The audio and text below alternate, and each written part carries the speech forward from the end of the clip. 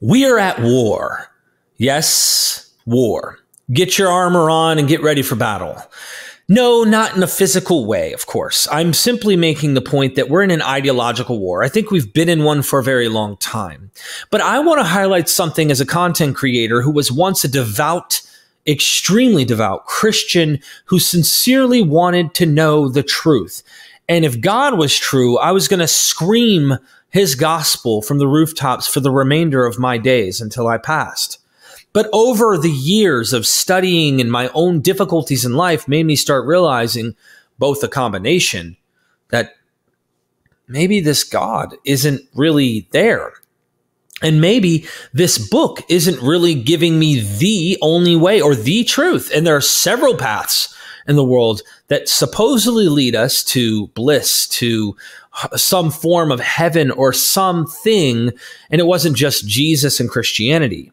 It was my recognition of seeing mythology, comparative mythology, that really made me go, hold on, this isn't the only story. And that was the early phases of my coming out of this Christianity. Early phases, just recognizing that other gods made claims, did miracles, were some people that ruled and were judges of the afterlife, where when we die, we go there. So is that God going to be the one ruling it, or is it Jesus? Or is it someone else? So just that first initial recognition made me go, hold on, there's other claims, and a lot of them sometimes have similarities. Nothing is identical, even though originally the Zeitgeist movie tries to paint it that way. I noticed online that a lot of Christian apologists, and I'm going to use the term, they'll probably think the same thing of me, and that's totally fine with me. I think my argumentation and what I'm doing stands up for itself. I think there's pearl clutching. I think that they are special pleading without a doubt. Their religion is true, even if it's birthed in the framework and world in which several deities, several apotheoses, several miracles, several portent divine miracle births, several of these are taking place, but theirs is true. See, I think they're buried in an ideology that has them trapped. And my goal with MythVision is not to convince the apologist YouTube channels. Would I love to see some of these apologists stop being apologetic in the way that they are making their arguments for Christianity and such? Sure. And I can guarantee you they know their arguments aren't going to do the same for me. Not even a little. In fact, their arguments make me realize something psychological is really going on here. And I know we're not supposed to psychoanalyze. I get it. I get it all the time from Christian friends of mine that I talk to. Let's not get into each other's minds and try to pretend we know. I can only tell you, as someone who was a sincere Christian, what baggage came with the mindset of this one book, this New Testament. Oh, and these particular books within our New Testament, which we have established as canon over time, these are telling us the truth. And the true story, the historical, reliable story about Jesus and his resurrection, his birth, and his divine appearances, if you will, in the world. We have no real serious observations from Christian apologists on looking and recognizing that this is exactly what was going on in the Greek and Roman world. They want to dichotomize and say the New Testament was kind of ultimately free of those myths and pagan ideas. Really, Christianity is something unique and nothing is like it and never has been and never will be. But little do they really recognize or pay attention to those comparisons and how significant they really are on establishing one's ontology of whether or not Christianity is the true religion. You see, I did not know about those things as a Christian. No one told me that Caesar Augustus had a divine birth, and when he died, had an apotheosis, and people even saw him. Eyewitnesses of him after he was dead, he appeared to them. Of course, he ascends into heaven, becoming a god. But Jesus did all that. Why is it that we only talk about Jesus and not Caesar Augustus? Well, we're within the baggage and framework of Christianity. We have a long-standing tradition, and that has been kind of rolling downhill onto us, and the weight is overwhelming. You kind of have to go with the flow. And when you have your tradition that you're raised in or taught, this is what you believe. And when you start with your conclusion, you go out of your way to try and prove that conclusion's true. I mean, Paul does say Jesus rose from the dead, but if he didn't, we're still stuck in our sins. Christians are, when they argue, they're arguing within the framework of the Bible. I've even heard Christians argue, well, the Bible says, one of the Gospels say that an enemy was convinced that Jesus rose from the dead. For example, look at Paul.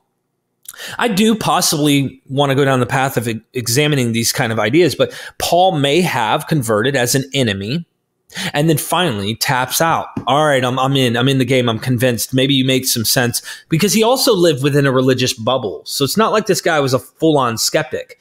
This guy was a Jew who really believed in God's word, the whole nine, and he already had a epistemological framework where Christianity could fit right into that. He wasn't a full-blown skeptical thinker who didn't have the idea of angels and demons and such in his mind. He already believed in those things.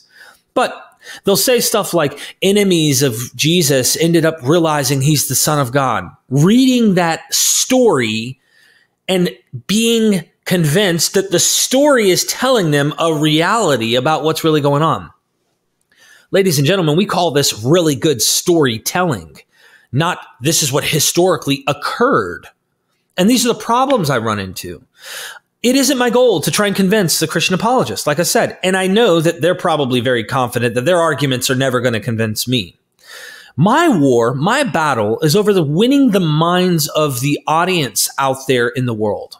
Yes, for those who are staunch fundamentalists, I am doing the work of Satan. But to some Christians who are not fundamentalist, believe it or not, ladies and gentlemen, they say, I'm doing the work of God. I'm not even kidding you. They're so impressed and amazed by the historical research we do at MythVision, and they are being educated on a level you aren't finding anywhere else. I'm really impressed with the audience that we have grown here at MythVision, and the idea that a atheist like myself, or let's just label myself a skeptic for those who want to pigeonhole me in a category that somehow automatically makes me not worthy of listening to. I'm a skeptic, and we're doing research that I've never seen any atheist, any skeptical channel do on this level. I see a lot of Christian apologists. They'll find stuff that Lawrence Krauss might say about Christianity, or Michael Shermer might say about Christianity. Scientists that their specialty is not within Christianity. They take that stuff and they want to pick it apart. I see some Christian apologists that also want to take some of my works that I do with some academics, whether it be Paula Fredrickson, the list can go on of academics I have, and they want to critique it. And they want to bring back a historical reliance and trustworthiness of the New Testament. And this is stuff that they do. But at the end of the day, I know that I'm not going to convince them, and I hope they realize that their words and what they're doing isn't convincing me. It's just driving me deeper. And I'm thankful for the engagements because it's actually helping me grasp more of a conclusion on where I stand on these being man-made religions. All of the religions, Judaism, Christianity, Islam, Abrahamic-wise, and I would even go beyond, are man-made religions. That doesn't mean there isn't some applicable behavioral benefits that come from them. I know a lot of Buddhist friends who say that that worldview extremely helps them, and it is something that they apply and it works for them. I know Christians who say that this worldview works for them. But I know for a fact that the ideology I find within the New Testament is kind of a world self-hating kind of ideology. This flesh is bad. This world is corrupt. We can't wait for our Lord and Savior to come and fix things, making it all right and better. And that kind of worldview really, I think, is harmful in the long run. So, what do I want to do? I'll tell you what I want to do. Yes, I have an axe to grind. Of course I do. I came from a radical fundamentalist view, and sure, there are probably some tendencies within me that are in opposition to the worldview I had, which means I still probably have some baggage of fundamentalist tendencies, but in the opposition. Okay, I grant it.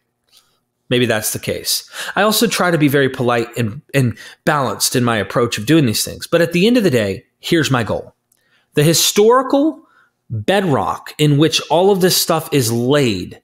I want to show you that the God of the Hebrew Bible, the God that the New Testament is ascribing to Jesus, his Father, the God that you pray to is an ancient Near Eastern deity that evolves and changes over a long period of time. And if you knew this God's origins as just an ancient Near Eastern deity that had a physical body, had sex, and eventually, of course, stops doing all those things, divorces the wife, Asherah, in particular context. Of course, not all Yahweh worshiping had Asherah in it, but the idea in context that it's like the other ancient Near Eastern gods can't be divorced. I want to show you your God was man-made. Not because I can't wait to prove to you, because I just hate God. No. If you think that, grow up, little child. Grow up. I really want to know the truth. Now, if you aren't interested in truth, then you're watching the wrong video. If you want to know the actual origins of your deity, that's what I'm after.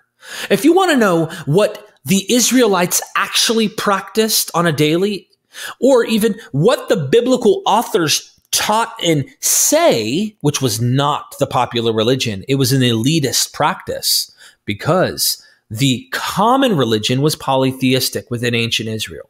If you want to know that, you're at the right place. If you want to not be dishonest or unbalanced, or if you're not wanting to be special pleading and pretending that your book is the one and no other books, literature, ancient tablets, etc., are conveying something that is common and similar to what your book is saying, you're at the wrong place if you're that kind of person. That's why I say we're at war. We're at war because we have people who are defending slavery at all costs because their book has their God saying, you can own these people for this long, you can do these things. And of course, it's not their God that's saying it, but that's how they read it. It's really men who wrote this book saying, thus saith the Lord. John J. Collins corrected me on that at one point when I said, well, God says in Hosea. No, God did not say. Man said. Stop doing that, D. And he was right. Man said. This is a man-made religion. Eventually, philosophy comes in. You can thank the Greeks for their philosophical ideas, especially Plato, Socrates, etc. But this Platonic God, this deity above all physical material, this God becomes the God that gets equivocated with Yahweh, the Father of Jesus. And then, of course, Gnostics wrestle over God being the Father of Jesus being all loving, and then of course the God of creation being this wicked God. There's certain Gnostic sects that had this particular teaching. It gets really, really confusing. But if you're recognizing within Christianity where it births, where it comes up, what is the historical framework? The same way I'm showing in the ancient Near East that this God is man-made and similar to the other ancient Near Eastern deities, this one just so happened to be successful because its people kept holding on to this deity. And that would be a sign of a miracle to some, probably. Well, how come Jews would believe and worship this God lasted so long? I ask you to pay attention to Osiris. You see, a lot of Christians go, for 2,000 years, Christian tradition's been around. Well, get this. As long as it's been from now at the start of Christianity using the name Jesus, Osiris was even used longer. Well over 2 millennia BCE. So Osiris's name has been believed far, far longer than Yahweh and Jesus. Isn't that interesting? Another deity has had longer clout, longer testimony, longer history than your deity? Yeah, I know. Tough pill to swallow. If you're interested in knowing that historical framework on the origins of Christianity, and of course there are various scholars with different ideas, you're at the right place. Because we're not sitting here trying to shove this is what really happened and is literally true, and by the way, you need to consider joining before you go to hell or annihilated or whatever form. Even universalists, while they go that path, will say, okay, it's going to really suck. God's got to kick your ass first, then he'll bring you into heaven. If you're not interested in like that kind of stuff, and you're interested in actually knowing what people thought, what the history was, you're at the right place. because I'm going to dive into looking at comparative myths, legends, narratives, eyewitness testimony. I mean, look, I've been talking to Dr. Richard C. Miller, and I've got a plan to make a trip and go dive deep with him. In fact, I'm going to be also doing a video talking about Justin Martyr's apology and how they believed in nothing different than those who believed the sons of Jupiter, or the stories of the sons of Jupiter. And of course, there were eyewitness testimonies of the Caesars, of course, Romulus. This testimony, this eyewitness testimony tradition finds its way not only in the Romulus story, but throughout the Caesar narratives of their apotheosis. 1 Corinthians 15 has eyewitness testimony and an apotheosis narrative right there with Jesus being taken up after his burial. He went on high. He ascended into the celestial realm, becoming immortalized. And of course, there's that apocalyptic stuff that goes in with it as well. So at some point, that's supposed to all change. And then everything is going to be cosmic transformation in his eschatology.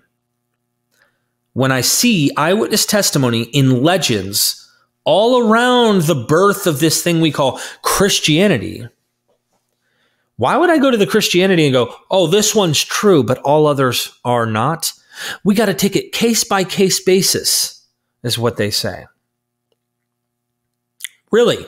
Well, I look at it, right? I look at this 1 Corinthians 15. I look at the biblical narrative. I see the legend of the birth narratives and the ascension narratives.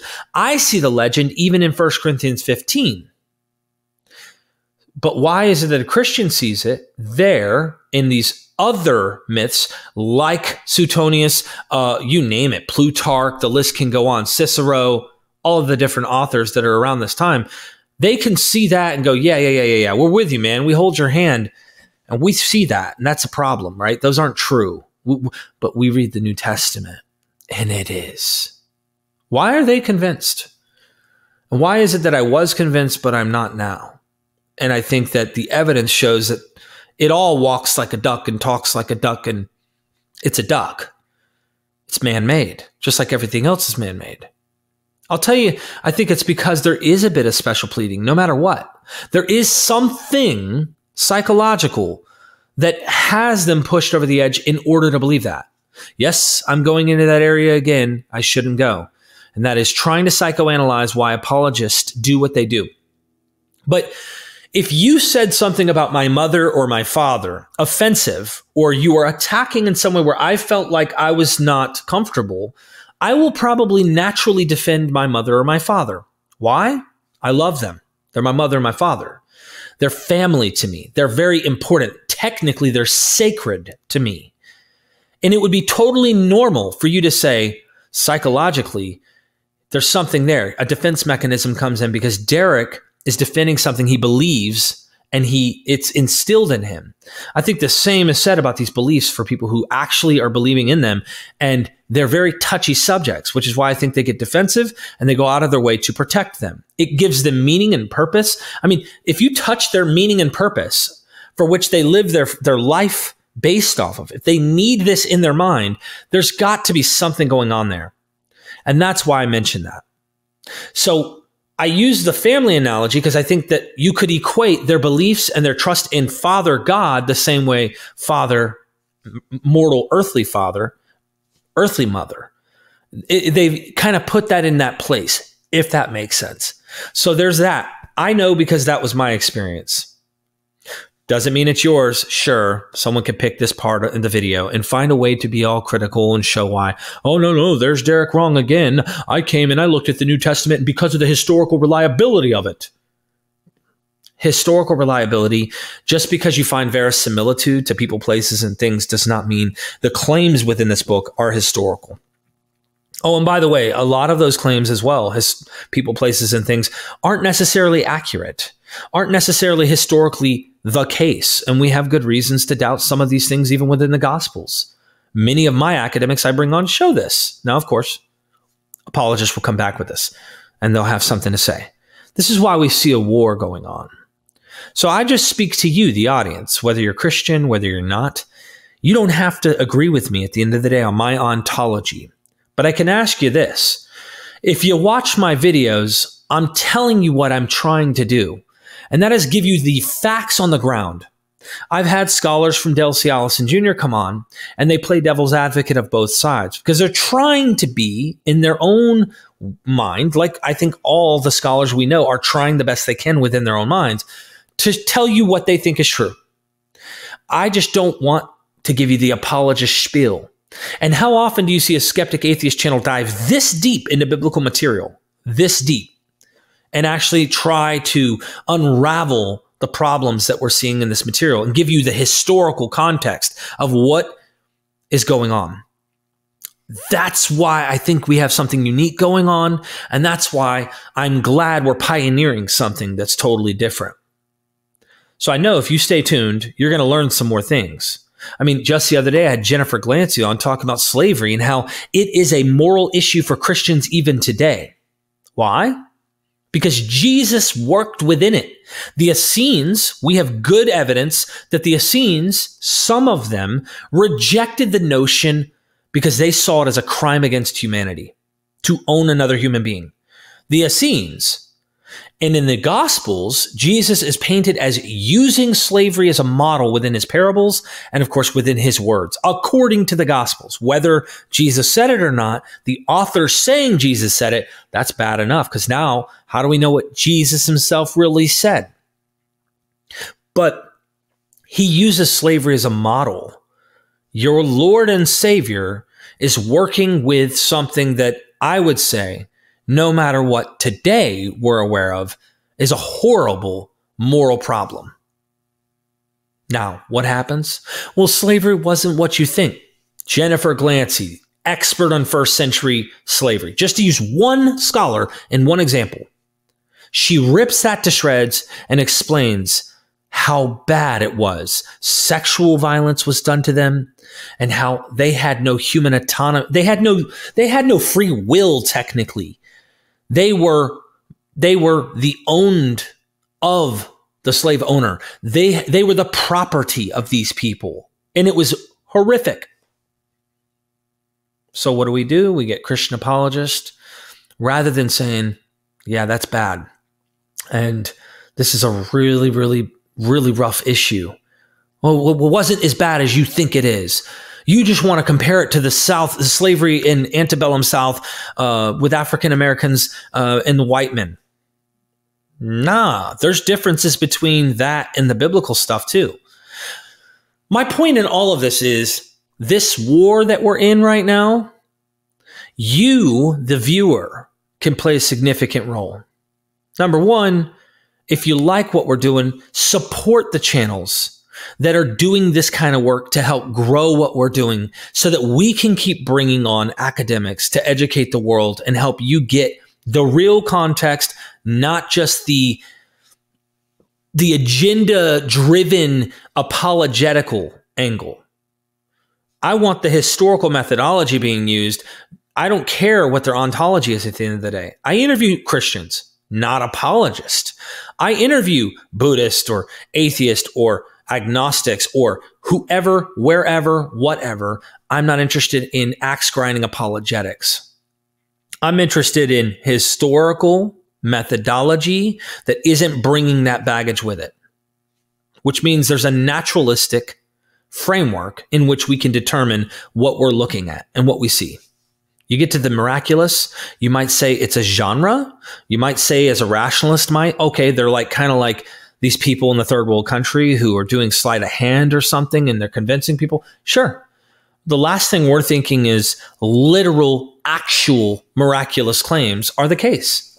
That's something you decide on your own, but that is not what we're going to push on this channel, because Christians don't do that when they're doing the claims for other deities. They don't believe those things are all true, but theirs they do. Muslims are doing the same thing with their particular worldview. They have their own spin. Not interested. So help us with this battle, this war, by liking the videos of the content creators you like, by sharing the content out there as far and as wide as you can. Leaving a comment goes a very far distance in helping the algorithm pay attention, even if it is just a comment, here's one for the algorithm. because we have such large Christian apologetic channels that get all this attention, and there's really an ideological war going on. To speed up the process and make this material more broad and more public, that's how you can help. You can help in several ways. In fact, just in case you missed it, I don't know why. Sometimes my best videos I do when I record them don't go viral, but then some of my videos I don't have to put a lot of thought into literally go viral. And it's like, what the heck is going on with the algorithm? The last video that I just did, I have a 4-part scripted series with Dr. Joshua Bowen on Genesis, using the ancient Mesopotamian literature, like the Enuma Elish, and how you got the Epic of Gilgamesh, the Enuma Elish, and then the ancient Anzu myth. And I show in the first video, really Dr. Joshua Bowen shows, but I am the spokesperson, I'm the face of it, how the Anzu bird myth literally was reused in later Mesopotamia, in the same kind of civilization, right? If we wanted a genealogical timeline, they used the older Anzu myth where, what's the name of the deity? I can't remember the name of the deity with the N, but that god could barely defeat Anzu, actually couldn't, without Ea giving the insight to shoot the arrow, and then when it calls back the arrow and the feather and whatnot, it kills the bird. That later idea gets picked up and reused within Marduk's myth in the Enuma Elish. So I'm like, okay, we're right there in the first video. How come that video is not like flying off the shelves right now? You can help. Please help us out in this battle. Of course, I don't want anyone going out and being rude or derogatory to those who are in the faith. I have gone on record of saying, and I use this analogy because I was an addict. So please do not dehumanize people by taking this as a derogatory thing. But a drug addict is someone who is trapped in a vicious cycle of addiction, of a habit that is formed. Oftentimes, there's psychological, environmental reasons that drive a person like myself to want to escape reality. And the drugs help you to do that. It's a coping mechanism. I think that religion is often a coping mechanism, giving meaning and purpose to people, but also the fear of death can be overcome in this as well. And there are various other things. It's not one size fits all. But I do think that the apologists that are driven and really, really go out of their way to die on the hill of protecting and defending their faith, that's because I'm touching something sacred here. And rather than being rude or thinking they're stupid, they're not. They're very, very smart people. I want to leave this impression on you. They're very, very smart people. But what's happening isn't that they're not smart. It's that there's a psychological thing I really think going on, and the defending of this worldview is what is driving them to make claims and do the things that they're doing for their worldview. So they might say the same reversal claim to me, but if I equated a drug addict who's suffering with addiction and how we should be tender and loving and encouraging and trying to be polite and help them because they're in a bad spot, I want to use that analogy to say we should do the same for the apologist rather than the war. The atheists that are down there in the chat of the apologist YouTube channels that are being overly derogatory, rude, they don't represent me. And I hope that the apologists watching this know that. I do not want a war that is causing harm. I'm saying there's a battle of minds going on. And I really do think that that psychological battle is there. So please, I don't hate drug addicts, and I hope you don't either, because I was one. I love them, and I want to see them do well. But I also wonder if they're stuck, because I remember being trapped in this worldview myself, thinking, all right, I got to make sense of it. I got to make the most sense of it that it's true. What is the evidence that supports that it isn't wrong? And it was like protecting my mom or my dad. If my dad really did something wrong and someone tried to call me out, I would defend him. I would protect him. My brother's done several things wrong. And he's gotten in fights in high school where he was kind of part of the instigating.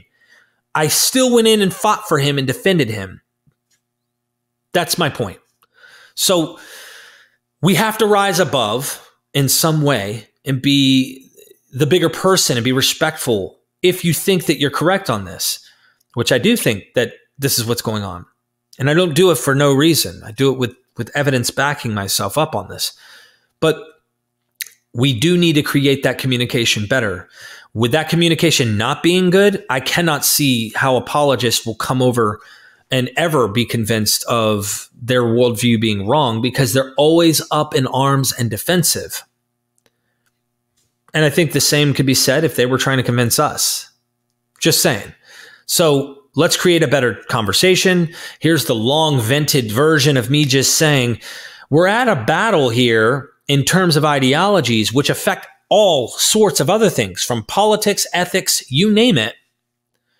Do you want to see the world become a better place?